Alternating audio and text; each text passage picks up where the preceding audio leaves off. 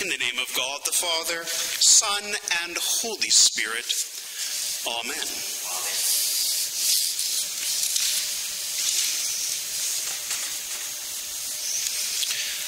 I'd like to take this opportunity this morning to reflect with you on this passage from St. John's Gospel. Thomas said to Jesus, "Master, we do not know where you are going. How can we know the way?" Jesus said to him, "I am the way." And more specifically, I'd like to focus with you on Jesus' words, "I am the way," which in the Latin translation of Scripture is interpreted as ego sum via. This past summer, I drove across Canada by myself in our family Sienna van. Now, it's a long story, but I drove to Vancouver to meet up with Martha and the kids who had flown there for the General Synod. The idea was to rendezvous in Vancouver, where the kids and I would spend time in the city, and then we would all get into the van and drive across Canada and return home. For the most part, I spent 5 days traveling westward, all alone, mostly praying, listening to music, journaling, even sitting quietly by the side of the road with an afternoon coffee. And I remember one afternoon being swept up at a rest stop where the prairie fields met a clear blue sky. And how strange it was that a drunken man stumbled out of the fields and onto the dirt road. I thought, oh, you don't see that every day, do you? My journey was, for lack of a better word, a pilgrimage. It was a spiritual journey. Now, Martha says that I dawdle. And this was an exercise in spiritual dawdling. But driving is a form of therapy for me, and so the thought of driving, or the thought of dawdling my way across Canada, was in fact everything I love. I had converted the van into a one-person living space, complete with a comfortable self-inflating mattress in the back, and I had a rough estimate of how many clicks I had to cover each day. But apart from that, I had no agenda. There was no hurry. I could breathe deeply. So I stopped at every point of interest along the way. Not only was it good to get out of the van and to stretch the legs, but it was very good to tuck off the Trans-Canadian Highway and enjoy the spectacular vistas, the novel points of interest that enhance a drive. Sights like the Wawa Goose, the North Shore of Lake Superior, and Banff. No matter where I stopped to stretch my legs or to camp out for the night, I was always close to the Trans-Canadian Highway, and sure enough, the road always rose up to meet me. Eventually, I pulled into downtown Vancouver one day ahead of schedule. Martha was amazed. "How'd you end up getting here so soon?" "I don't know," I said. "I just dawdled." During the season of Easter, we dawdle on the road with the risen Jesus, praying our way through gospel stories that are chock full of meaning and significance, like the vistas and the side trips that enhance a very long drive. Moreover, we want to arrive at a destination, changed, for having taken the journey with the risen Jesus. Easter is the church's season of mystagogy. Now, mystagogy is a word that roughly translates as to living into the mystery. And so, in this season of Easter, the Christian is invited to live into, to lean into, to repose and to rest upon the mysteries of faith, to lean into the Eucharist, to live into the Scriptures. We want to arrive at our destination changed for having taken the journey with Jesus. In last week's Gospel, Jesus called himself the Gate and the Good Shepherd. In today's Gospel, Jesus calls himself Via, way, or more specifically, the road. I am the road. I am the way.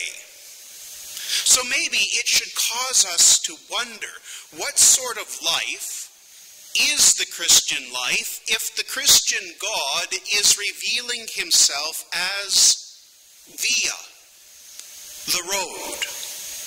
How do I lean into that image? Now, the astute Christian might recognize that the analogy of a road is not insignificant to that question. How will I model my life after that of the risen Jesus? Roads are spiritually significant after all, and Jesus uses this image today to reveal something about his life to us. I am the road. I am the way.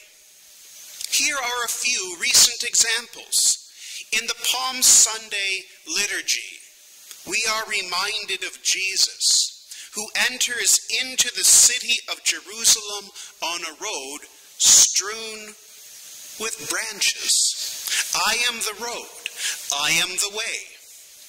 In the Passion of Good Friday, we recall the day that Jesus carried his cross through the streets of Jerusalem, the Via Crucis, the way, the road of the cross. I am the road, I am the way. Holy Saturday, we read our way through stories of roadways and of passages. Remember the story of Israel's exodus from Egypt, when a pillar of fire went before them and led them through the night.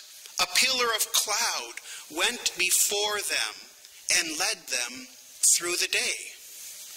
Holy Saturday, and yet another Passover story. Mary arrives at the tomb, finds it empty, and receives some very good news. He has been raised from the dead, and he is going before you to Galilee. There you will see him. I am the road. I am the way. And who could forget the gospel reading for the third Sunday of Easter? Two of the disciples are walking on the road to Emmaus when, as Scripture says, Jesus himself drew near and walked with them. An event so saturated in meaning, so rich in significance, that the disciples are overwhelmed. They can't even recognize their friend until he breaks the bread with them and they declare, "Were not our hearts burning within us as he walked with us on the road?" I am the road. I am the way. Let's return to this image.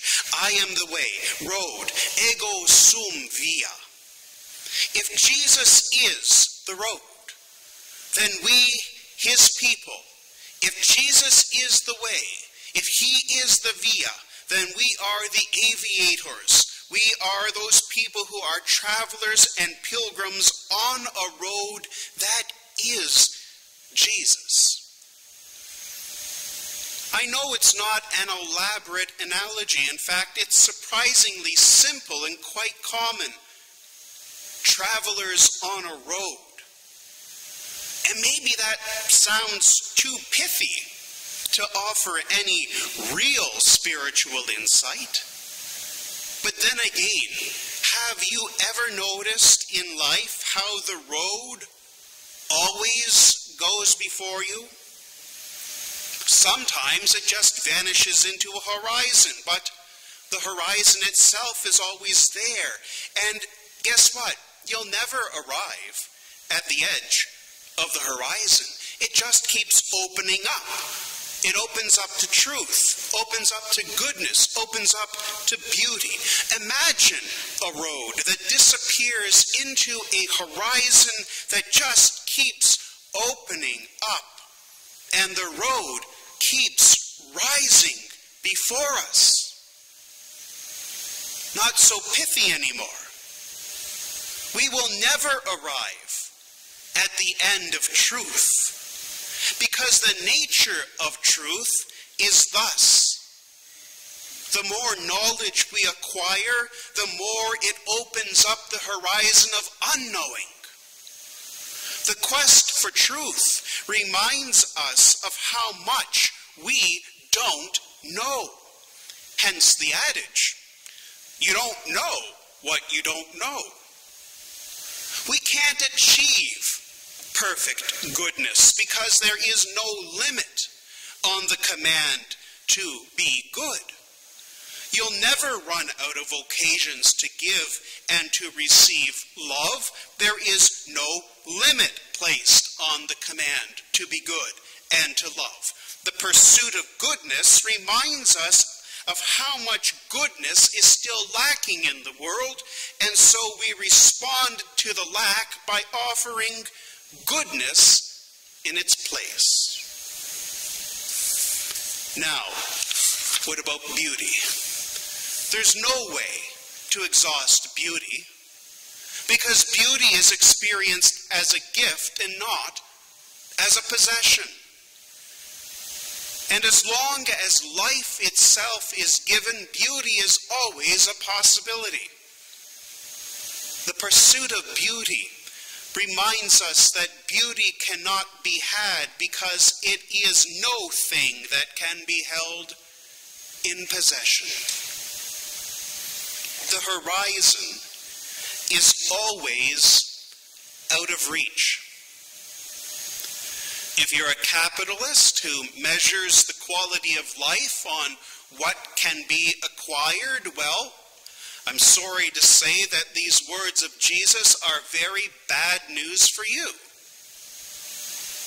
If you're a Christian and truly believe that the acquisition of things, wealth, power, influence, security have no ultimate purpose or purpose of fulfillment, well, these words of Jesus are very good news for you.